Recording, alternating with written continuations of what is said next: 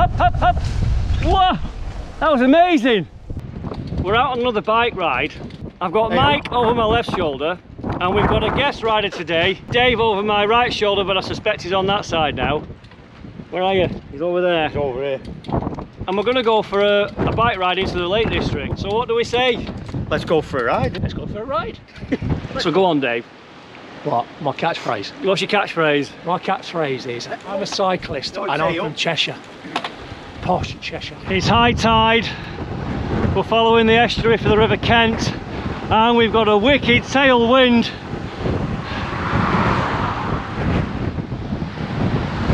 So Dave's from Cheshire. And I said to him today, we'll be heading out towards Milnthorpe and that area, where it's flat like Cheshire, and he's thinking, well, I need a break from the flatlands.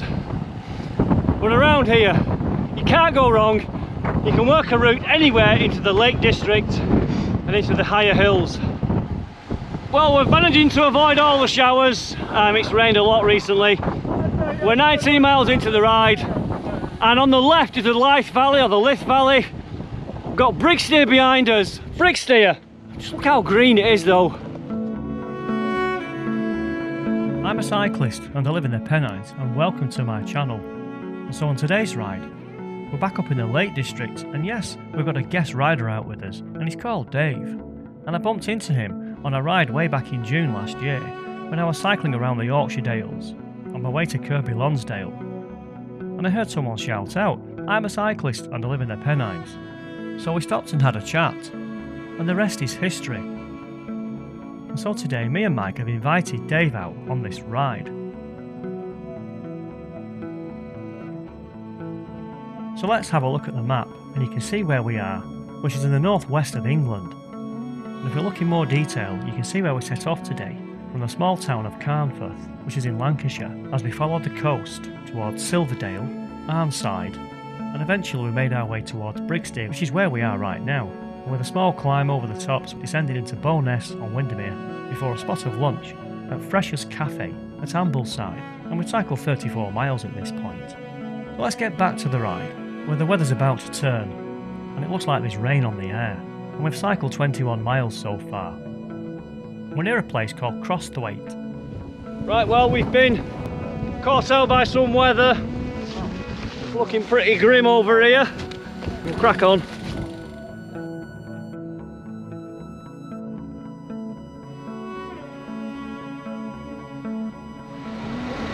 So this is Windermere, busy. Busy.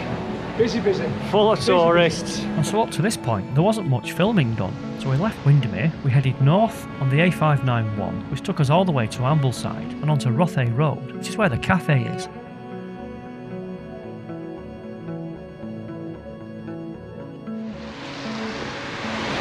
Well, we had some good progress there, 33 miles, just approaching Ambleside. It's always going to get busy here. And so this was Ambleside, and we arrived at Freshers Cafe. And to my amazement, Mike and Dave were talking about the fine art of eating scones, and not even a mention of Beatrix Potter.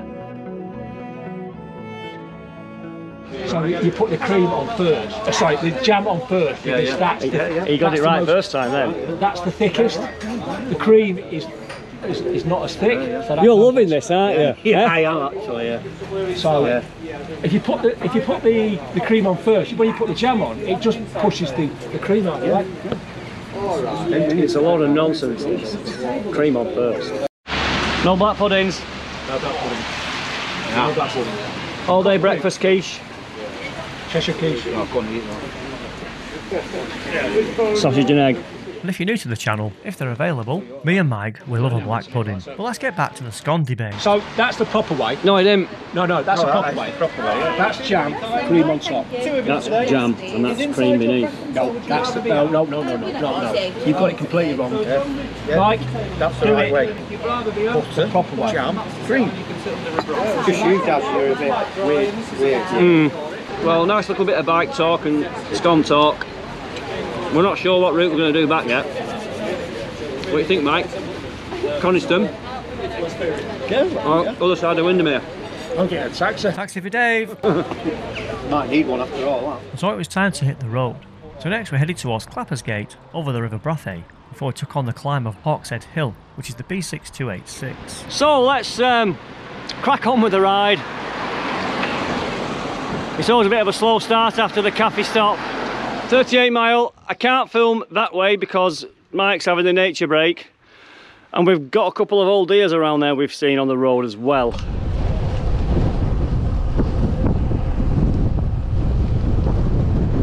Up, up, up, up! Come on! Whoa! That was amazing! 39 miles in, we're on the B5285, and we're on the townhouse climb with Coniston ahead of us. I'm looking at the map. We was actually on Hawkshead Hill climb at over 650 feet above sea level. And it's wet. A lot of leaves on the ground, got to be careful. And so having crested the summit, it was time to take on the descent of Hawkshead Hill, with Coniston Water ahead of us. We've got Dave on the front, Mike in the middle, and I'm just behind. And to be fair to Dave, he was handling the bike really well on this section. And I'd definitely call this one a wet lap. Look at all that surface water on the right hand side there. And it's just under 2 miles long, the descent. But more standing water there on the left side, got to go wide. And this is a great descent, it's got lots of left and rights. And you can carry some really nice pace. Just give the camera a quick wipe there. And like I always say, enjoy your descending. Enjoy the speed, but just be mindful of your own limits and the conditions on the day. And if you notice now, we've got some dry lines appearing. I'm actually cutting across the road there just to keep a nice smooth line, and the pace does start to pick up. I think at this point we're maxed out at around 38 miles per hour. We've got warning signs there for the road getting a bit steeper, and this is where it gets a bit juicy. Oh, we've got a bus as well. The 505 to Windermere. Another right-hander, then a left-hander. We've got wet lines on the inside. Yeah, we got it. Gravel on the road. Gotta be so careful. You're really relying on the guys ahead to give you instructions and signals. And in the end, we got down in one piece safely. And so in a way, it was the descent of the day, and I just loved every moment of it.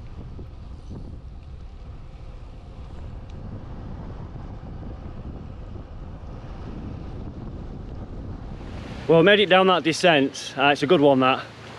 But you've no speed today down there, just pick good lines and talk to each other. So this is the north side of Coniston, and we're going to take the lovely little B road that goes down the left hand side of Coniston. So we're following the lake southwards on the left hand side. Just avoids the busy roads.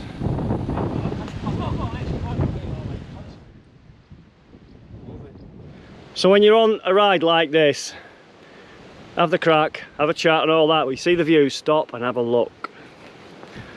Take a picture. Still tracking alongside of Coniston here. A lovely road this. It's windy though.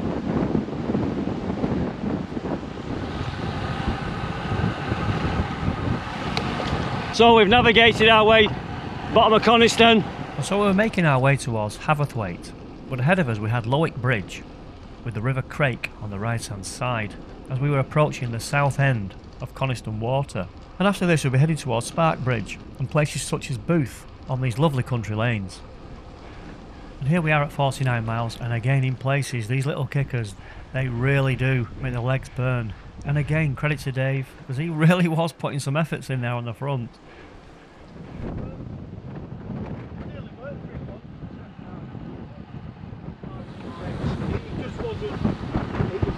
This is a lovely country lane, 53 miles. I'm moving a few miles further on at 55 miles, with Haverthwaite behind us, and we're making our way to that little place called Cark. So this is the B5278. We've got Dave on the front who's wiggling his elbow about, wanting Mike to come through. Mike's just chuckling away, and I'm at the back thinking I can get a good shot here. And we were carrying good speed, it was around 24 to 25 miles per hour. And on this clip here you can see how I can run the chest cam from one perspective, and then I can use the handheld camera to give you a different viewpoint. And it really does come in handy to have two cameras there to capture these moments, whether you're holding the camera or putting it on a wall for a flyby shot. But it's also not safe riding with one hand at these speeds. And it's always nice to look back at summer rides. When it is warm, you're just having a great time cycling through the countryside.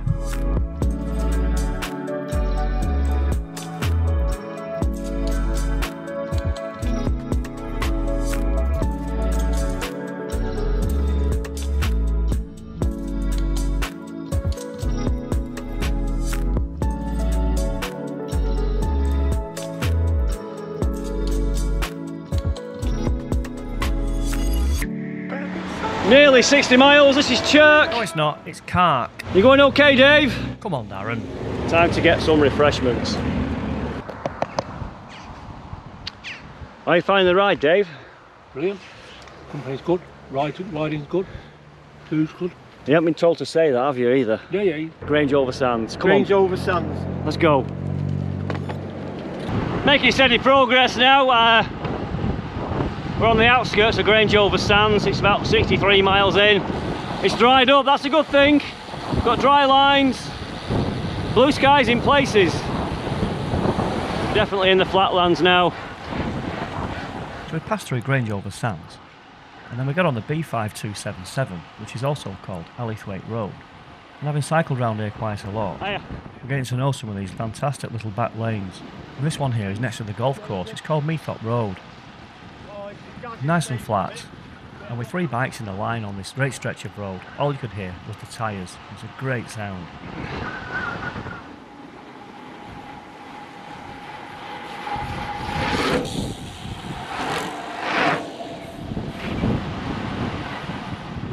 And so next up, we headed towards the Derby Arms Hotel at Witherslack, where we went under the A590 and then got on cycle route 70/700, where we bumped into quite a large group of leisure cyclists. Hey up! Hiya!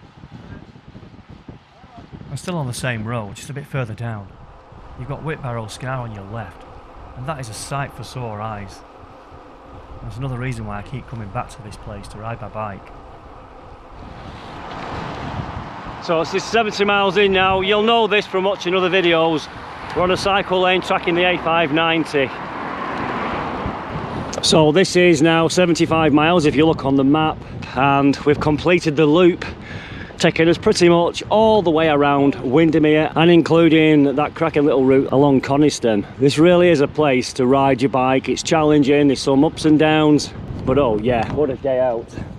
And so looking ahead, we were going to take on Brigsteer Brow, which was the climb of the day, and it's over 520 feet above sea level. You climb very steeply to get to the top, and we were now back on roads that we originally came in on. Well, this is a peach of a climb. It's called Brigsteer Brow. It's quite steep, and we've done 79 miles. Hop, hop, hop, hop, hop, hop. And again, to be fair to Dave, he dug in all the way. Nearly there. By the sounds of it, his chain was sounding a bit dry there after cycling through all them puddles. What a view. And we just navigated a course all the way through that magnificent vista. Well, after a lot of back lanes, left and rights, we're not far now from the finish point and we're at Burton in Kendal. But God knows where we've been.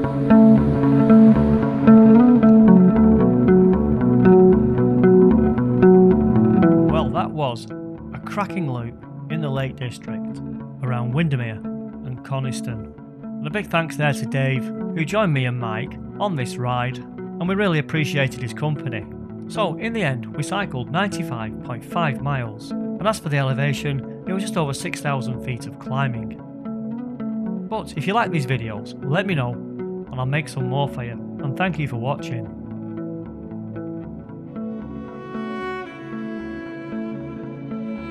I'm a cyclist, and I live in the Pennines.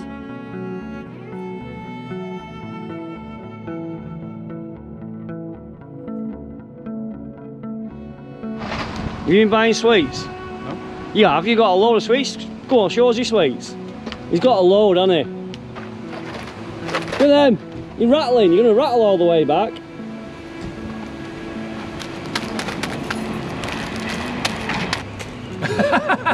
You can't film that, Mike.